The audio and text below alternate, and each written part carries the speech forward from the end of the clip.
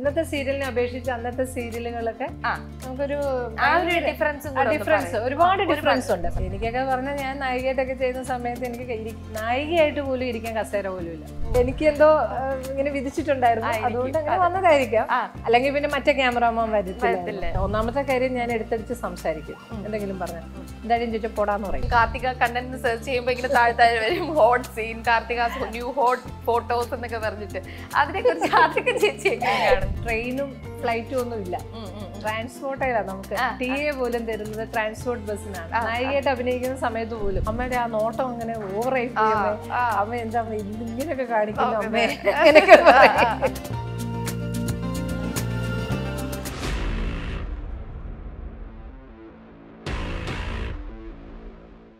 എല്ലാ പ്രിയ പ്രേക്ഷകർക്കും സ്വാഗതം സീരിയൽ ടുഡേ കാൻഡിഡ് ടോക്സിലേക്ക്. ഇന്നും ഞാൻ ഒത്തിരി സെലിബ്രിറ്റീസുമായിട്ട് എന്നും വരാറുണ്ട്.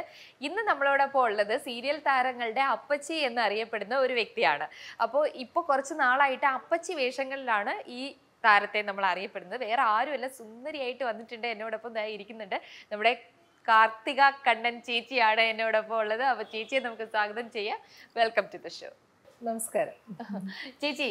ഇപ്പോൾ ആ ഒരു നാടൻ ലുക്കിൽ നിന്ന് ഇപ്പോൾ ഒരു മോഡേൺ ലുക്ക്, മുടിയൊക്കെ വെട്ടി നല്ല സുന്ദരിയായിട്ടുണ്ട്. എന്താ ഇതിന്റെ ഒരു മുടി വെട്ടാനുള്ള ഒരു പ്രചോദനം എന്താ? സുന്ദരിയായിട്ടുണ്ടോ? ഓ പിന്നെ താങ്ക് യു. ഇതിന്റെ രഹസ്യമൊന്നുമില്ല. ചില സമയത്ത് നമുക്ക് ഇങ്ങനെ ഓരോ ഭ്രാന്ത് തോന്നുമല്ലോ, ഒരുപാട് മുടിയുള്ളപ്പോ അത് വെട്ടണമെന്ന് തോന്നും. ഫാഷനായിട്ടൊക്കെ ഇങ്ങനെ ആൾക്കാർ നടക്കുന്ന കാണുമ്പോ ഇപ്പൊ സങ്കടം തോന്നും. ഉള്ള മുടിയെല്ലാം വെട്ടി നമ്മൾ കളഞ്ഞപ്പോഴത്തേക്ക് ഭയങ്കര സങ്കടം തോന്നും. പക്ഷെ ഇത് സത്യാവസ്ഥ ഇതൊന്നുമല്ല. നമ്മള് തിരുവനന്തപുരത്തല്ലേ താമസിക്കുന്നത്, ഞാനിപ്പോ ട്രിവാൻഡ്രത്താണ് താമസിക്കുന്നത്. ഷൂട്ടിങ്ങിന് രാവിലെയും വൈകിട്ടും ഒക്കെ പോകുമ്പോൾ നമുക്ക് ഡെയിലി തല കഴുകണമല്ലോ. അപ്പൊ അങ്ങനെ വെള്ളം പ്രശ്നമാണ്. ട്രിവാൻഡ്രത്തെ വെള്ളം ഫ്ലോറിനൊക്കെ പൈപ്പ് വെള്ളമാണ് വരുന്നത്. അപ്പൊ അങ്ങനെ മുടിയെല്ലാം പോയി, ശരിക്കും പറഞ്ഞ തിക്നെസ് ഒക്കെ പോയി. അപ്പൊ നമ്മള് ഇപ്പൊ ഇനിയെങ്കിലും ഒന്ന് മോഡേൺ ആയില്ലെങ്കിൽ ചിലപ്പോ മോഡേൺ ആകാനുള്ള മുടി പോലും കാണത്തില്ല. അതുകൊണ്ട് ഇച്ചിരി മോഡേൺ ലുക്കിലെത്താൻ. പിന്നെ ഡെയിലി വന്നിട്ട് മുടി ഉണങ്ങാനും ഒക്കെ പാടാ. ഞാനൊരു സ്റ്റൈല് ഒന്ന് ചേഞ്ച് ചെയ്ത് നോക്കിയതാ, എങ്ങനെ ഉണ്ടാവും നോക്കിയതാ. എല്ലാരും പറഞ്ഞു കൊള്ളാന്ന് പറഞ്ഞു. എനിക്ക് ഇത് കംഫർട്ടബിള്, കെട്ടാനും ഒക്കെ എളുപ്പമാണ്. പക്ഷെ എന്നാലും പഴയ വീഡിയോസും ഫോട്ടോസും ഒക്കെ കാണുമ്പോൾ ഒരു ചെറിയ സങ്കടമുണ്ട്. പക്ഷെ സങ്കടപ്പെടണ്ട, നല്ല സുന്ദരിയായിട്ടുണ്ട്. അത് പ്രേക്ഷകർക്കെല്ലാം ഇഷ്ടപ്പെടുമെന്ന് എനിക്കറിയാം. ഞാൻ ഏത് സ്റ്റൈല് വന്നാലും അവരെന്നെ ഇരു കൈ നീട്ടി സ്വീകരിക്കും. ഇല്ലേ, നിങ്ങൾ സ്വീകരിക്കത്തില്ലേ? അത് മതി. അപ്പൊ ചേച്ചി, ഇപ്പം ചേച്ചി പറഞ്ഞല്ലോ ട്രിവാൻഡ്രത്താണ് ഇപ്പൊ താമസിക്കുന്നത്. അപ്പൊ നേരത്തെ എവിടെയായിരുന്നു? ഞാൻ ജനിച്ചത് ആറന്മുളയാണ്. ആറന്മുള മാരാമൺ എന്ന് പറഞ്ഞ സ്ഥലത്താണ്. ഒരു കൊച്ചു ഗ്രാമമാണ്, മനോഹരമായ ഒരു ഗ്രാമമാണ്. പിന്നെ കല്യാണം കഴിച്ചത് അഞ്ചല് ഏരൂര് എന്ന് പറഞ്ഞ സ്ഥലത്ത്, ഹസ്ബൻഡിന്റെ സ്ഥലം അവിടെയാണ്. പിന്നെ ഞങ്ങൾ അവിടുന്ന് ഞങ്ങൾ രണ്ടുപേരും ഷൂട്ടിംഗ് ആവശ്യമായിട്ട് ഞങ്ങൾ ട്രിവാൻഡ്രത്തേക്ക് പറിച്ച് നട്ടവരാണ്. ഞങ്ങളിപ്പോ ട്രിവാൻഡ്രത്താണ്, ജഗതിയിലാണ് ഇപ്പൊ താമസിക്കുന്നത്. ഇനിയിപ്പം ഇവിടെ തന്നെ ആയിരിക്കും എന്ന് വിചാരിക്കുന്നു. ആ ഒരു 1992 9th സ്റ്റാൻഡേർഡിൽ പഠിക്കുമ്പോഴാണ് ചേച്ചി ഈ ഫീൽഡിലേക്ക് വരുന്നത്. അന്നേരം സീരിയലിലേക്കല്ലേ ഫസ്റ്റ് വന്നത്? അല്ല, ഞാനൊരു മിസ് കേരള കോമ്പറ്റീഷനാണ് ആദ്യം പങ്കെടുക്കുന്നത് 92 ഇവിടെ സെനറ്റ് ഹാളിൽ വെച്ചിട്ട്. മലയാളി അസോസിയേഷൻ, അമേരിക്കൻ മലയാളി അസോസിയേഷന്റെ ഒരു മിസ് കേരള കോമ്പറ്റീഷൻ ഉണ്ട്. അപ്പൊ അതിന് മുന്നേ ഞാൻ 5000 പെൺകുട്ടികൾ പഠിക്കുന്ന ഒരു സ്കൂളിലാണ് ഞാൻ പഠിച്ചത്. അവിടുത്തെ ഒരു തല്ലിപ്പൊളി കുട്ടിയായിരുന്നു. തല്ലിപ്പൊളി എന്ന് വിചാരിച്ച് എല്ലാ കാര്യത്തിലും ഉണ്ടായിരുന്നു. സ്പോർട്സ് ആണെങ്കിൽ സ്പോർട്സ്, കലാപരമായിട്ടാണെങ്കിൽ ആക്റ്റീവ്, അതിന്റെ ഒപ്പം തല്ലിപ്പൊളി, ഇതെല്ലാം ഉണ്ടായിരുന്നു. അപ്പം അവിടെ അവരുടെ ഒരു ഗോൾഡൻ ജൂബിലിയോടനുബന്ധിച്ചിട്ട്, സ്കൂളിന്റെ ഒരു ഗോൾഡൻ ജൂബിലിയോടനുബന്ധിച്ച് മിസ് സെന്റാൻസ് എന്ന് പറഞ്ഞ സ്കൂളിലാണ് പഠിച്ചത്. അപ്പൊ അവിടെ വെച്ചിട്ട് മിസ് ആൻഡ് ഡാൻസ് ആയി. അപ്പൊ അവിടെ നിന്നാണ് ഇതിന്റെ തുടക്കം. നമ്മൾ ഈ മിസ്സിന്റെ തുടക്കം. മിസ് പത്തനംതിട്ട ആയി, അങ്ങനെ കുറെ മിസ്സൊക്കെ ആയി. അപ്പൊ അങ്ങനെയൊക്കെ ആയി. അതാണ് ഞാൻ ആദ്യം പറഞ്ഞ ഇൻട്രൊഡക്ഷൻ ഒരിക്കലും തെറ്റിയില്ല. ഭയങ്കര സുന്ദരിയാണെന്ന് ഞാൻ എനിക്ക് വയ്യ. അല്ല, അങ്ങനെയല്ല, കുട്ടിയായിരുന്നപ്പം കുറച്ചും കൂടെ എങ്ങായിരുന്ന സമയത്തൊക്കെ കുറച്ചുകൂടി ശാലീനത ഉണ്ടായിരുന്നു. മലയാളി മങ്ക എന്നൊക്കെ ഉള്ള ഒരു കൺസെപ്റ്റ് ഒക്കെ ഉണ്ടായിരുന്നു. അന്നേരം അങ്ങനെ വന്നതാണ്. മിസ് കേരള വന്നു. അപ്പൊ അതിൽ ക്വസ്റ്റ്യൻ ഒക്കെ ഉണ്ടായിരുന്നു, കുറെ ക്വസ്റ്റ്യൻസ് ഒക്കെ ഉണ്ടായിരുന്നു. അപ്പൊ നമുക്ക് ഭയങ്കര IQ ഭയങ്കര ആയതുകൊണ്ട് മിസ് കേരള ഫസ്റ്റ് കിട്ടിയില്ല, സെക്കൻഡ് പ്ലേസ്, അതായത് ഫസ്റ്റ് റണ്ണർ കിട്ടി. അതിന്റെ അത് എത്ര വയസ്സിലായിരുന്നു ചേച്ചി? 14 വയസ്സ്. 9ാം ക്ലാസ് കഴിയാറായി, 10ലേക്ക് കയറാൻ സമയത്താണ് മിസ് കേരള. 9ാം ലാസ്റ്റ് ആണ്, ശരിക്കും ഒരു ഓർമ്മയില്ല. 9 ആണ്, 14 വയസ്സെന്നറിയാം. ഏറ്റവും പ്രായം കുറഞ്ഞ കുട്ടി ഞാനായിരുന്നു അന്ന്. 9ാം ക്ലാസ്സിൽ പഠിക്കുന്ന ഒരു കുട്ടി ഞാൻ മാത്രമേ. അത് കഴിഞ്ഞ് അതില് നമുക്ക് ഫസ്റ്റ് കിട്ടിയില്ല, സെക്കൻഡ് പ്ലേസ് കിട്ടി. കുറെ ഡയറക്ടേഴ്സ് ഒക്കെ വന്നിട്ടുണ്ടായിരുന്നു.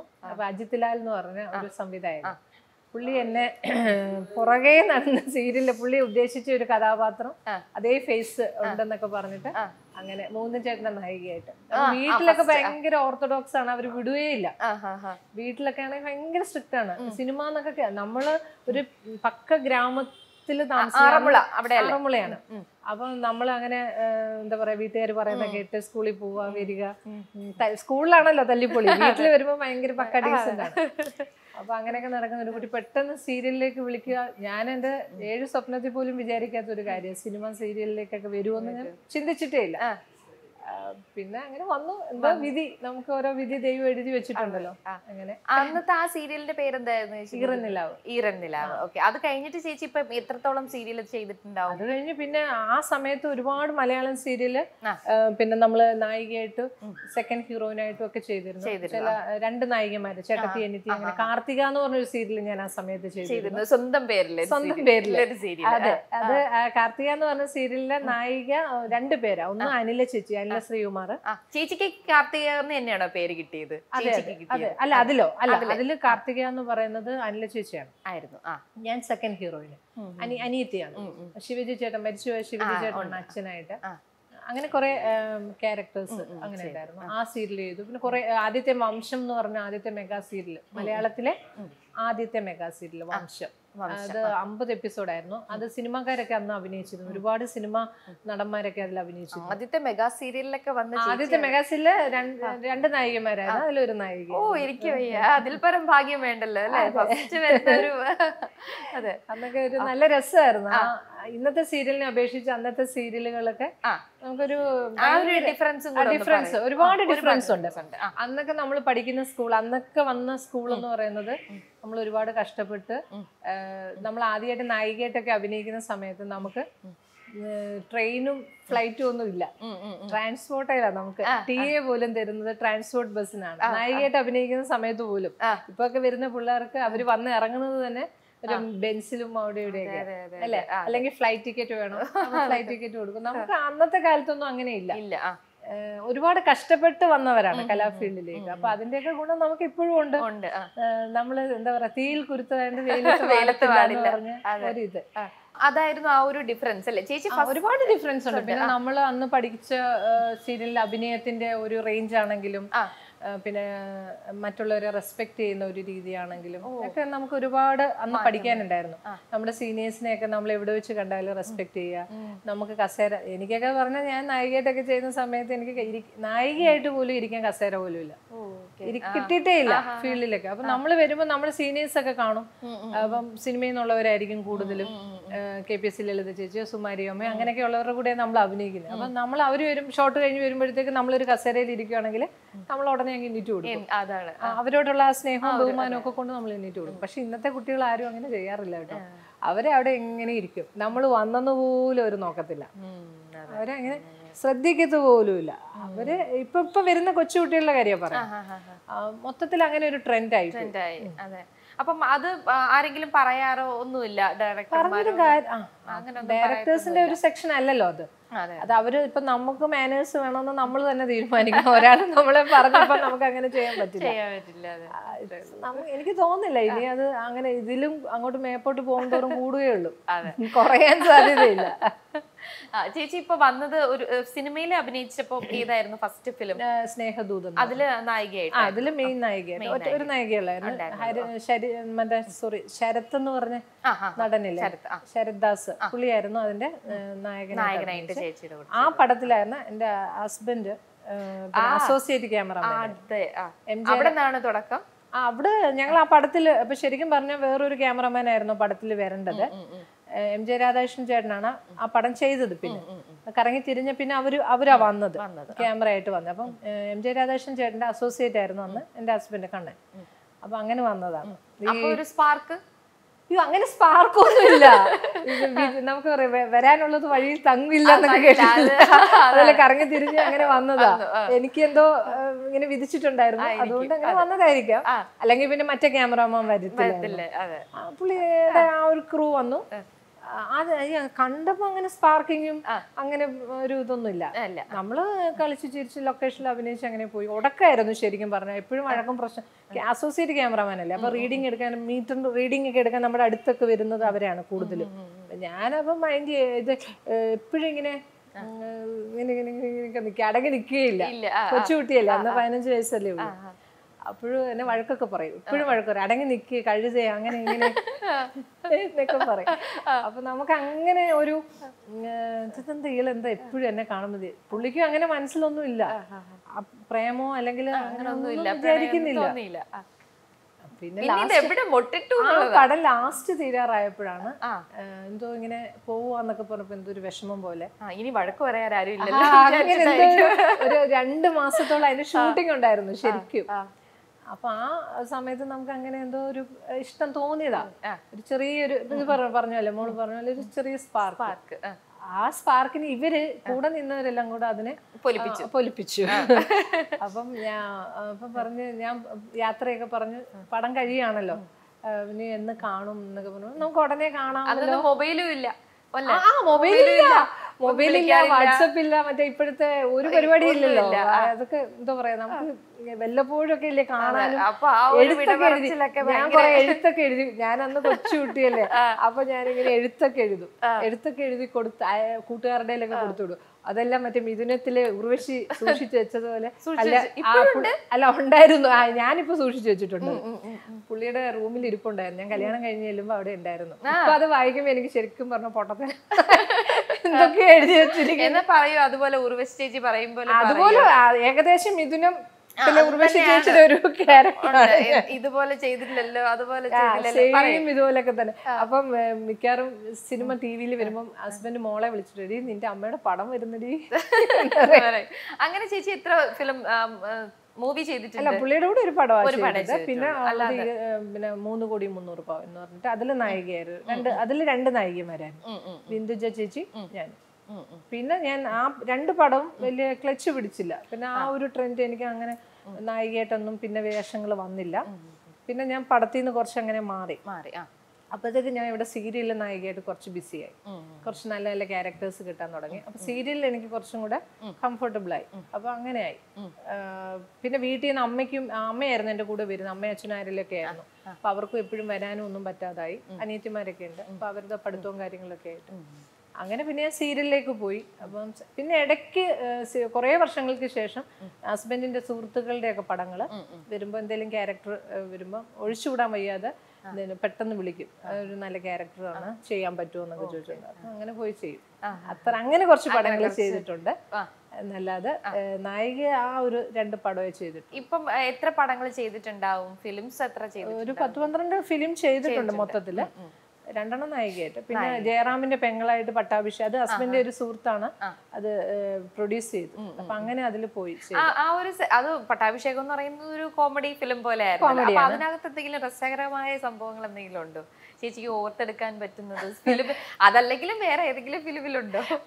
എന്തൊക്കെയോ ഉണ്ടായിരുന്നു. ഞാൻ കുറെ വർഷങ്ങളായില്ലേ അതൊക്കെ. പട്ടാഭിഷേകത്തിൽ ഒരു സംഭവം ഞാൻ ഓർക്കുന്നുണ്ട്. ബിപിൻ മോഹൻ ചേട്ടനാണ് ക്യാമറ.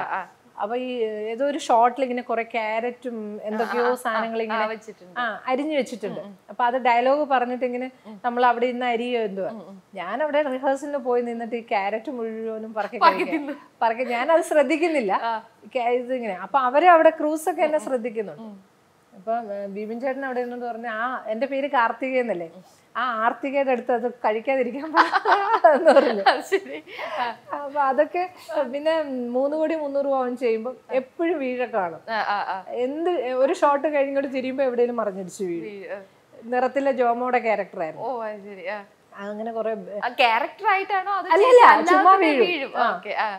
ഇങ്ങോട്ട് തിരിയുമ്പോഴത്തേക്ക് സ്ലിപ്പായി നിൽക്കുന്നില്ലല്ലോ അല്ലേ. അപ്പൊ അങ്ങനെ അല്ലാതെ തന്നെ ഒരുപാട് കോമഡി സംഭവങ്ങളൊക്കെ ഉണ്ടായിട്ടുണ്ട്. സീരിയലും ഉണ്ടായിട്ടുണ്ട് ഒരുപാട് കോമഡി. നമ്മൾ പല ഓർക്കുന്നില്ല പല കാര്യങ്ങളും കറക്റ്റായിട്ട്. അത് നമുക്ക് ഒരുപാട് വർഷങ്ങളായില്ല. ഒരുപാട് രസങ്ങൾ സീരിയൽ ഫീൽഡിൽ നമ്മളെല്ലാവരും ഒരു ഫാമിലി പോലെയാണ് ലൊക്കേഷനിൽ വന്നു കഴിഞ്ഞാൽ.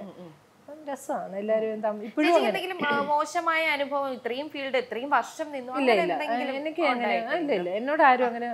ഒന്നാമത്തെ കാര്യം ഞാൻ എടുത്തടിച്ച് സംസാരിക്കും. എന്തെങ്കിലും പറഞ്ഞ എന്തായാലും ചോദിച്ചാൽ പോടാന്ന് പറയും. അങ്ങനത്തെ ഒരു സംസാരമാണ്. ഞാൻ അങ്ങനെ സംസാരിക്കും. അപ്പൊ അതുകൊണ്ട് എൻ്റെ അടുത്ത് ആരും അങ്ങനെ മോശമായിട്ട് ഇതുവരെ സംസാരിച്ചിട്ടില്ല. പിന്നെ ഞാൻ പറഞ്ഞില്ല, ഫസ്റ്റ് പടത്തിൽ തന്നെ ഹസ്ബൻഡ് ഫീൽഡിൽ അറിയപ്പെടുന്ന ഒരു ക്യാമറാമാൻ ആയിരുന്നു. അപ്പം പുള്ളി മായിട്ടുള്ള ഒരു കമ്പനി എല്ലാവർക്കും അറിയാം. പിന്നെ അങ്ങനെ മോശമായിട്ടൊന്നും എൻ്റെ അടുത്ത് ആരും പറഞ്ഞിട്ടില്ല. പിന്നെ ഞാൻ അങ്ങനെ മോശമായിട്ട് ഇതിന് ഒരു ഇട കൊടുത്തിട്ടില്ല കേട്ടോ. നമ്മളും എന്തെങ്കിലുമൊക്കെ ഇതായിട്ട് നിൽക്കുമ്പോഴാണ്. അതെ, അത് എവിടെയാണെങ്കിലും ആൾക്കാർ നമ്മളെ മോശമായിട്ട് പറയണമെങ്കിൽ നമ്മൾ അതേപോലെ നിൽക്കുമ്പോഴാണ് ആൾക്കാർ അങ്ങനെ പറയാം. ഞാൻ ഇന്നുവരെ അങ്ങനെ നിന്നിട്ടില്ല. അപ്പൊ ചേച്ചി ഈ യൂട്യൂബിലും നമ്മളൊക്കെ ഇപ്പൊ സെർച്ച് ചെയ്യും, കാർത്തിക കണ്ണൻ സെർച്ച് ചെയ്യുമ്പോ ഇങ്ങനെ താഴെ വരും hot scene, Karthika new hot photos എന്നൊക്കെ പറഞ്ഞിട്ട്. അതിനെ കുറിച്ച് അതൊക്കെ ചേച്ചി എങ്ങനെയാണ്? യൂട്യൂബുകാരെ കൊണ്ട് സത്യം പറഞ്ഞ ഞാൻ സമ്മതിച്ചു തന്നിരിക്കുന്നുണ്ട്. എത്രയോ കഴിവുള്ള ആൾക്കാർ യൂട്യൂബില് അവര് ജീവിക്കാൻ വേണ്ടിയിട്ടാണ്. എങ്കിൽ പോലും ഭയങ്കര രസമാണ് ഇവര് കാണിക്കുന്നതൊക്കെ കാണുമ്പോഴത്തേക്ക്. ഒന്നുമില്ല, നമ്മള് ചുമ്മാ എന്തെങ്കിലുമൊക്കെ പറയുന്നതൊക്കെ ആയിരിക്കും. അതിന് അവര് ഭയങ്കര എന്ന് പറഞ്ഞ ആനയാണ് ചേനയാണെന്നൊക്കെ പറഞ്ഞ് കാണിക്കും. നോക്കുമ്പോ ഒന്നും കാണുന്നത് ഒന്നുമില്ല. അത് കേറി നോക്കാൻ വേണ്ടിയിട്ടാണ് ഇങ്ങനെ. നിങ്ങൾ കാർത്തിക കണ്ണന്റെ കണ്ടിട്ടുണ്ടോ, കണ്ടവരുണ്ടോ, പിന്നെ ഇങ്ങനെയൊക്കെ പറയുമ്പോ ഞാൻ വിചാരിക്കുന്നത് എന്താ ഇങ്ങനെയൊക്കെ പറയുന്നത്. ഇനി ഞാൻ അറിയാതെ വല്ലതും ഉണ്ടോന്ന് അറിയാൻ വേണ്ടിട്ട് ഞാൻ കേറി നോക്കും. ഞാൻ തന്നെ കേറി നോക്കാറുണ്ട്. അപ്പൊ ഏതോ ഒരു യൂട്യൂബ് വീഡിയോയില് 1.7 മില്യൺ വ്യൂവേഴ്സ് ആണ്. ഒന്നുമില്ല, ഞാൻ ഏതൊക്കെയോ സീരിയല് ചെയ്തിരിക്കുന്ന കുറെ ഷോട്ടുകൾ എടുത്തിട്ട് അവൻ കാശും കൊണ്ടുപോയി. ഇത് കണ്ട പ്രേക്ഷകര് പണ്ടന്മാര്. എന്നിട്ട് അവനെ ചീത്ത വിളിച്ചിട്ട് ആൾക്കാർ അതിന്റെ കമന്റ്സ് എഴുതിയിരിക്കുന്നു. ഞാൻ ഹോട്ട് കാർത്തിക എന്നൊക്കെ പറയുമ്പോൾ ഞാൻ കയറി നോക്കാറുണ്ട്. ഒന്നുമില്ല കേട്ടോ, ഒരു മരുന്നിന് പോലും ഒരു സംഭവം ഞാൻ ഇതുവരെ കണ്ടിട്ടില്ല. പിന്നെ അതിന്റെ കാരണം എന്താണെന്ന് ചോദിച്ചാൽ, ഞാൻ സാരിയൊക്കെ ഉടുക്കുന്നതെന്ന് പറഞ്ഞാൽ പർദ്ദ ഇടുന്നതിനെക്കാട്ടിലും കഷ്ടമായിട്ടാണ് സാരി ഉടുക്കുന്നത്. പിന്നെ എവിടുന്ന് അവർക്ക് ഹോട്ട് കിട്ടാനാ. പിന്നെ ഞാൻ വീട്ടിലങ്ങനെ ഇന്റർവ്യൂസ് ഒന്നും കൊടുക്കാറില്ല. പിന്നെ അങ്ങനെ ഒന്നും ഇതുവരെ കിട്ടിയിട്ടില്ല. എന്തായാലും ഉണ്ട്, എന്നെ അറിയിക്കണം കേട്ടോ. അറിയിച്ചിട്ട് ഇടാവൂ. അയ്യോ ചേച്ചി, അപ്പൊ ഇപ്പോഴേ ഈ നടിമാരൊക്കെ ഫോട്ടോസ് ഇടുമ്പോഴേ ഇൻസ്റ്റാഗ്രാമിലും ഈ സൈബർ ബുള്ളിങ് എന്ന് പറയുന്ന ഒരു സംഭവം നടക്കുന്നുണ്ടല്ലോ. ഒത്തിരി പേര് അതുപോലെ ഒരുപാട് ഫേക്ക് ഐഡീസ് എന്നാണ് ഈ ഒരു കാണിക്കുന്നത് ഓരോരുത്തർ. അപ്പം അതിനെ കുറിച്ച് ചേച്ചിക്ക് എന്താ പറയാനുള്ളത്? അതാ ഞാൻ പറഞ്ഞത്, നമ്മൾ ഇതിനെ ഒന്നും മൈൻഡ് ചെയ്യാതിരിക്കുക. പിന്നെ നമ്മൾ ഡ്രസ്സ് ചെയ്യുന്നതിന് കുറച്ച് സൂക്ഷിക്കുക. നമ്മൾ ഇപ്പം 10 പേര് അറിയപ്പെടുന്ന ഒരു ആർട്ടിസ്റ്റ്, അല്ലെങ്കിൽ നമ്മൾ സമൂഹത്തിൽ നിൽക്കുന്ന ഒരാളാണ്, സമൂഹത്തിന് മാതൃകയായിട്ട് നിൽക്കേണ്ട ഒരാളാണ്. ആർട്ടിസ്റ്റ് എന്നൊക്കെ പറയുമ്പോഴത്തേക്ക് അത് ഒരു തരത്തിൽ അല്ലെങ്കിൽ വേറൊരു തരത്തിൽ നമ്മൾ സമൂഹത്തിന് അതെ സമൂഹത്തിന് ഒരു മാതൃകയാണ്. ശരിക്കും നമ്മൾ അഭിനയിക്കുന്നെങ്കിലും നമ്മൾ ഓരോ കാര്യങ്ങളും സമൂഹത്തിന് നമ്മളിൽ കൂടെ മാതൃകയായിട്ട് കാണിച്ചു കൊടുക്കുകയാണ്. അപ്പൊ നമ്മൾ ചെയ്യുന്ന ഓരോ കാര്യങ്ങളും ആൾക്കാർ നോട്ട് ചെയ്യും. കൊച്ചുകുട്ടികൾ മുതൽ വലിയ ആൾക്കാർ വരെ അത് നോട്ട് ചെയ്യും. അപ്പൊ നമ്മൾ സെൽഫായിട്ട് കുറച്ച് കാര്യങ്ങൾ ശ്രദ്ധിക്കുക. അത് എല്ലാവരോടും എനിക്ക് പറയാനുള്ള കാര്യം. നമ്മൾ ഡ്രസ്സിങ്ങില്, നമ്മൾ എന്തെങ്കിലും പെരുമാറ്റത്തില്, ഒരു സമൂഹത്തിൽ ബിഹേവ് ചെയ്യുന്നത്, പിന്നെ പ്രൈവസിയിൽ നമുക്ക് എല്ലാവർക്കും ഓരോരോ കാര്യങ്ങളും പ്രശ്നങ്ങളൊക്കെ ഉണ്ട്. അത് പബ്ലിക് ആക്കാതിരിക്കുക കഴിവതും. അങ്ങനെ വരുമ്പോഴാണ് ഈ മൂടി വെക്കുന്നത് കാണാനാണല്ലോ ആൾക്കാർക്ക് ഒരുപാട് ഇഷ്ടം. അപ്പൊ അങ്ങനെ ചെയ്യാതിരിക്കുന്നതാണ് കുറച്ച് നല്ലത്. അതാണ് എനിക്ക് പറയാനുള്ളത് ആർട്ടിസ്റ്റുകൾ. പിന്നെ അങ്ങോട്ട് ചോദിച്ചു മേടിക്കുന്നവരെ നമുക്കൊന്നും പറയാൻ പറ്റത്തില്ല. പിന്നെ ഈ ഇപ്പം ഒരുപാട് നടിമാര് അനുഭവിക്കുന്ന ഒരു കാര്യമാണ് കാസ്റ്റിംഗ് കൗച്ച് എന്ന് പറഞ്ഞിട്ട് അങ്ങനെ ചോദിക്കാറുണ്ട്, മറ്റൊരു രീതിയിൽ ബിഹേവ് ചെയ്യാറുണ്ട് എന്നൊക്കെ പറഞ്ഞിട്ട് പറയുന്നുണ്ട്. ഞാൻ ചേച്ചി അടുത്ത് ചോദിക്കാനുള്ള കാര്യം എന്ന് വെച്ചാൽ ചേച്ചി അത് അനുഭവിച്ചോ എന്നുള്ളതല്ല, പക്ഷെ ആയിട്ട് നിൽക്കുന്നുണ്ടല്ലോ ഈ ഫീൽഡിൽ നിൽക്കുന്നവർക്ക് ഇപ്പോഴാണ് ഈ സ്റ്റൈലൊക്കെ മാറി കാസ്റ്റിംഗ് കൗച്ച് എന്നൊക്കെ ആയത്. അന്ന് കാസ്റ്റിംഗ് കൗച്ച് എന്ന് പറഞ്ഞ പരിപാടി നമുക്ക് എന്തെങ്കിലും വർക്കിന് വേണമെങ്കിൽ വിളിക്കും, നമുക്ക് താല്പര്യം ഉണ്ടെങ്കിൽ പോവാ. പിന്നെ എന്താ പറയാ, അന്നും ഉണ്ടായിരിക്കാം. നമ്മളോടൊന്നും ആരും അങ്ങനെ സംസാരിച്ചിട്ടില്ല. ഞാൻ പറഞ്ഞില്ല, 2 പടവേ നായികയായിട്ട് ചെയ്തിട്ടുള്ളൂ. ഞാൻ അധികം നിന്നിട്ടില്ല. വേറെ സീരിയലിലേക്ക് നമ്മൾ വന്നു. പിന്നെ അതുകൊണ്ട് എൻ്റെ അടുത്ത് ആരും ഒന്നും ചോദിച്ചിട്ടില്ല. ഒന്ന് ചോദിച്ചിരുന്നെങ്കിൽ ആഗ്രഹിച്ചു പോകുന്നതൊക്കെ ഇല്ല ഇല്ല, താല്പര്യമില്ല.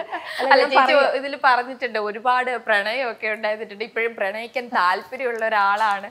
പക്ഷെ അതാണ് ഞാൻ പറഞ്ഞത്, നമ്മൾ എന്തെങ്കിലും ഒന്ന് ഒരു ഇന്റർവ്യൂവിൽ പറയുമ്പോൾ ആൾക്കാര് അതിനെ വേറെ രീതിയിലാണ് ട്രോൾ ചെയ്യുന്നത്. ഞാനൊരു വീഡിയോയിൽ കണ്ടിരുന്നു ചേച്ചി പ്രണയിച്ച് വിവാഹം കഴിച്ചതിനെ കുറിച്ചും അതുപോലെ വീട്ടുകാരെ എതിർത്തതിനെ കുറിച്ചും ഒക്കെ ചേച്ചി വാചാലയായിട്ട് സംസാരിക്കുന്നുണ്ട്. പക്ഷെ അതിന്റെ പിന്നീടുള്ള ആഫ്റ്റർ എഫക്ട് വന്നത് ചേച്ചി ചാടിപ്പോയി കല്യാണം കഴിച്ചു എന്നൊക്കെ പറഞ്ഞിട്ട്. അതെ അതെ, അത് നമ്മൾ സത്യസന്ധമായിട്ട് ഒരു ഇന്റർവ്യൂ കൊടുത്തു. ഒരു ചാനലുകാർ വന്നിട്ട് ഇന്റർവ്യൂ കൊടുത്തപ്പോൾ ഞാനിങ്ങനെ പറഞ്ഞു, ലവ് മാരേജ് ആയിരുന്നോ ചേച്ചി? അതെ ലവ് മാരേജ് ആയിരുന്നു. വീട്ടുകാരുടെ എതിർപ്പായിരുന്നു. ഞാൻ പറഞ്ഞു എതിർപ്പായിരുന്നു, അച്ഛനൊന്നും താല്പര്യമില്ലായിരുന്നു. എൻ്റെ ഇഷ്ടമില്ലാത്തതിന്റെ കാര്യമൊക്കെ ഞാൻ ആ ഇന്റർവ്യൂവിൽ പറഞ്ഞിട്ടുണ്ട്. സിനിമ ഫീൽഡിൽ നിന്ന് മകളെ കല്യാണം കഴിക്കാൻ, അത് ചിലർക്ക് ഓരോ അച്ഛനും അമ്മമാർക്കും ഓരോ കൺസെപ്റ്റ് ആയിരിക്കുമല്ലോ. ഞാൻ എൻ്റെ മകളെ ചില ഈ ഫിലിം ഫീൽഡിലുള്ളവരെയും കൊണ്ട് കല്യാണം കഴിപ്പിക്കില്ല എന്ന് ഞാൻ ആഗ്രഹിക്കുന്നു. പക്ഷെ അവള് വലുതാവുമ്പോൾ ചിലപ്പോൾ അവൾക്ക് സിനിമയിലുള്ള ഒരാളെ ഇഷ്ടമാണ്, അവൾക്ക് കല്യാണം കഴിക്കണമെന്ന് പറഞ്ഞാൽ നമുക്ക് അതിന് എതിരൊന്നും പറയാൻ പറ്റില്ല. അതാണ് ഞാൻ പറഞ്ഞത് ഇന്റർവ്യൂവിൽ. അപ്പൊ നാളെ വിധി എന്താണെന്ന് നമുക്കൊന്നും പറയാൻ പറ്റില്ല. അതെല്ലാം എഴുതി വെച്ചിട്ടുണ്ട്, തമ്പുരാൻ എഴുതി വെച്ചേക്കുന്നത് പോലെ നമുക്കെല്ലാം സാധിക്കുകയുള്ളൂ. അല്ലെങ്കിൽ അഞ്ചല് കിടക്കുന്ന കണ്ണനും ആറന്മുള കിടക്കുന്ന ഞാനും തമ്മിൽ ഒരിക്കലും കല്യാണം കഴിക്കേണ്ട യാതൊരു കാര്യമില്ല. അതൊക്കെ ഒരു വിധിയാണ്. നമ്മൾ എന്താ പറയാ, സ്വർഗത്തിൽ നിന്ന് നമ്മളിങ്ങനെ ഭൂമിയിലേക്ക് വിടുമ്പോൾ തന്നെ എഴുതി വെച്ചേക്കുന്ന ഓരോ കാര്യങ്ങളാണ് ഇതൊക്കെ.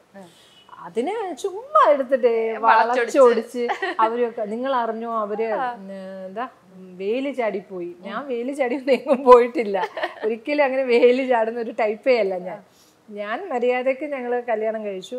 വീട്ടിൽ ഇല്ലാന്ന് പറഞ്ഞതുകൊണ്ട് ഞങ്ങൾ രജിസ്റ്റർ ചെയ്തു. ഞങ്ങൾക്ക് ഒരിക്കലും പിരിയാൻ വയ്യാത്ത ഒരു ബന്ധമായിരുന്നത് കൊണ്ട് ഞങ്ങൾ രജിസ്റ്റർ ചെയ്തു.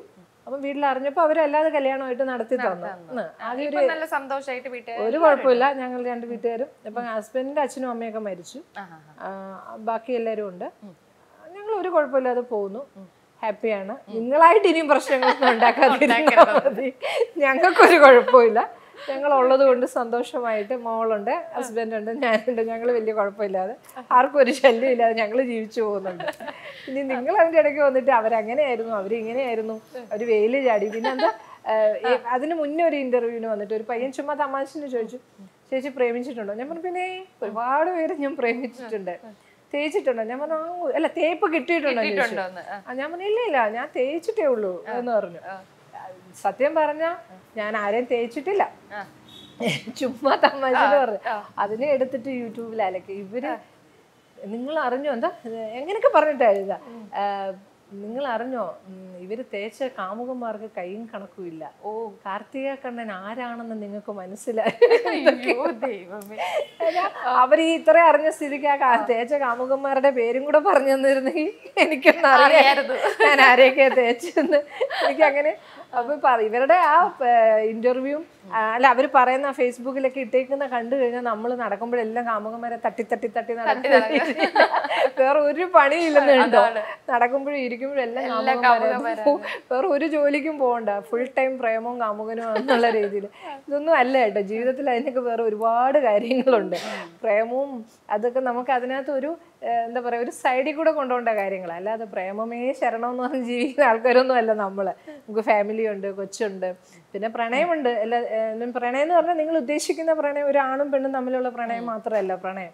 നമുക്ക് പാട്ടുകളെ സ്നേഹിക്കാം, പ്രകൃതിയെ സ്നേഹിക്കാം, പല പല ബുക്സിനെ സ്നേഹിക്കാം, അഭിനയത്തെ സ്നേഹിക്കാം, പാചകത്തെ സ്നേഹിക്കാം. ഇതെല്ലാം പ്രണയമാണ്. അതിനോടൊരു പ്രണയം തോന്നുക. പ്രണയത്തെ എല്ലാം ഒരേ അർത്ഥത്തിൽ എടുക്കുമ്പോഴാണ് ആണും പെണ്ണും തമ്മിലുള്ള പ്രണയം, അല്ലെങ്കിൽ അവിഹിതം. ഇത് അങ്ങനെ വെറും പൈങ്കിളി ഇതിലേക്ക് പോകുമ്പോഴാണ് അതിന് വേറൊരു അർത്ഥം വരുന്നത്. ഞാൻ പറഞ്ഞ പ്രണയം അതൊന്നുമല്ല. എനിക്ക് പഴയ പാട്ടുകളിലോട് ഭയങ്കര പ്രണയമാണ്.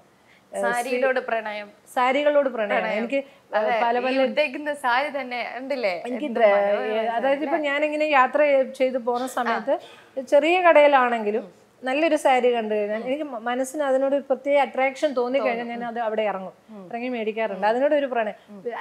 ആരും പറഞ്ഞാൽ വിശ്വസിക്കില്ല. ഞാൻ എന്നിട്ട് ആ സാരിയൊക്കെ കൊണ്ടുവന്ന് വീട്ടിലിങ്ങനെ തൂത്ത് തുടച്ച് അതിന് ഉമ്മയൊക്കെ കൊടുത്തിട്ട് ഞാൻ മടക്കി ഭയങ്കര ഇഷ്ടമാണ്. നിങ്ങൾ ഉദ്ദേശിക്കുന്ന പ്രണയം അല്ല അത്. ചേച്ചി ഇപ്പം സാരിയുടെ കാര്യം പറഞ്ഞല്ലോ, 1000-ഓളം സാരികൾ, 1000 കൂടുതലാണ് ഇങ്ങനെ മേടിച്ചോണ്ടിരിക്കുകയല്ലേ.